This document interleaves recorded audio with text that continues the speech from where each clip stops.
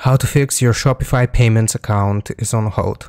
So right here, I'm inside Shopify and we want to click on My Store, and then we will go to the Help Center, and I'm going to show you what we are going to search for here. So first we'll use this virtual assistant, and you want to type this: your payments account is on hold, and just send it, and it will actually link us to an article. It will search for resources, and it will tell us that we will see some instructions in our email, but basically we have some payment issues, for example, with our bank. And right here, you can click on Shopify Payments account holds, and you can still use your Shopify store. This is the important part, but you won't be able to receive payouts. So what you want to do right here is you want to type out "connect me to customer support."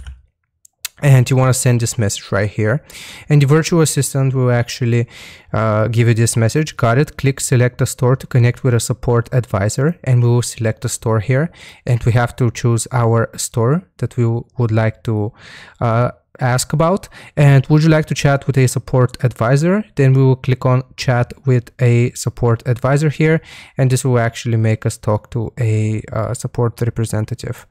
So I hope this helps you out. Leave a like and sub, and I'll see you next time. You just gotta ask them for information here, and they will resolve your issue.